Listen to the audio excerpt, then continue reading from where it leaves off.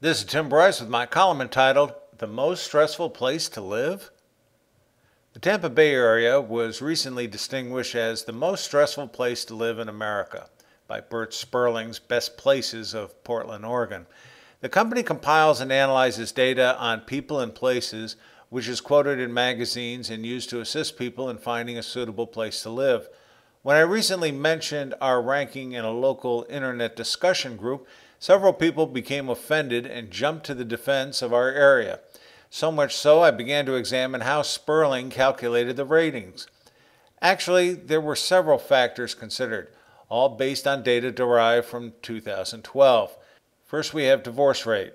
According to Sperling, at 12.3%, we are second to Las Vegas. I know we have a ton of divorce lawyers in our area, but I never realized it was such a big problem. Next, we have commute time. How much time we spend in traffic can definitely add to stress, particularly if people are texting as opposed to driving. Sperling reports 28.3 minutes for Tampa Bay.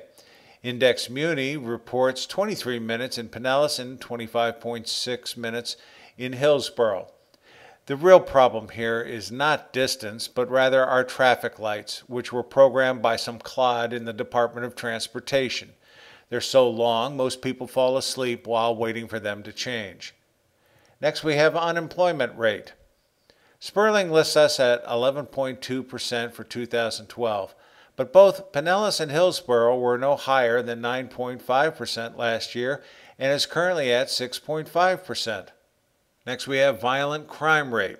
In checking FBI violent crime stats, the Tampa Bay area committed 3,148 violent offenses, which pales in comparison to Orange County, the Orlando area, at 5,325 and Miami-Dade County at 6,913.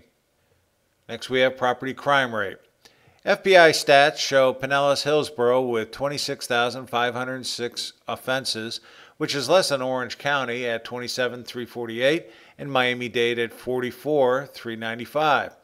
Interestingly, the New York and Chicago metropolitan areas were listed below Tampa Bay in the FBI reports, but not Los Angeles.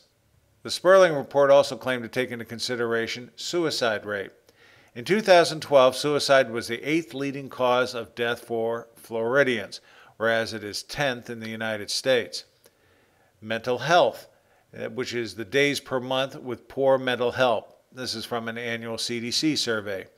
It's 3.5 days for Floridians. However, many other states were higher, such as Alabama, Arkansas, Arizona, Indiana, Louisiana, Michigan, Missouri, Mississippi, Oklahoma, and West Virginia. You get the idea. Then there's poor rest, days per month without adequate restful sleep, again according to a CDC survey. Florida ranges from 13 to 19% who do not sleep well, which is high. Then we have alcohol use, drinks per month, again another CDC survey. I couldn't verify this one. Cloudy days annually. According to Weather Today, Tampa averages 121 cloudy days and 101 days of sunshine, compared to Buffalo, New York with 208 cloudy days and 132 for New York City and a whopping 176 for Chicago. By comparison, we don't look too bad. Of the 50 major metropolitan areas in the study, Florida had 6 entries which all rated highly. Number 1 was the Tampa Bay area. Number 3 was the Miami area. Number 4 was Jacksonville. Number 6 was Orlando. Number 10 was the West Palm, Boca Raton, Boynton Beach area. And number 11 was Fort Lauderdale, Pompano Beach, Deerfield. Interestingly, the big cities all rank below Florida. Number 14 was Los Angeles, number 16 was Chicago, number 23 was Philadelphia, and number 27 was New York City. It's disturbing I couldn't verify Sperling's sources and the weighting factors used in its calculation. Tampa Bay is certainly not perfect, but I hardly believe it to be the most stressful city in the country, as well as the other Florida metro areas mentioned in the report. At the bottom of the list, and thereby being recognized as the least stressful, was the Minneapolis-St. Paul-Bloomington metropolitan area, a fine place which I have visited. Their forte is winter sports. Ours is great restaurants, year-round golf, beaches and parks, boating, fishing, and water sports, but I guess Sperling has no interest in these variables. Maybe this is what chafed the people in my discussion group and caused them to growl at the study. Then again, maybe they were just stressed out. Friends, keep the faith.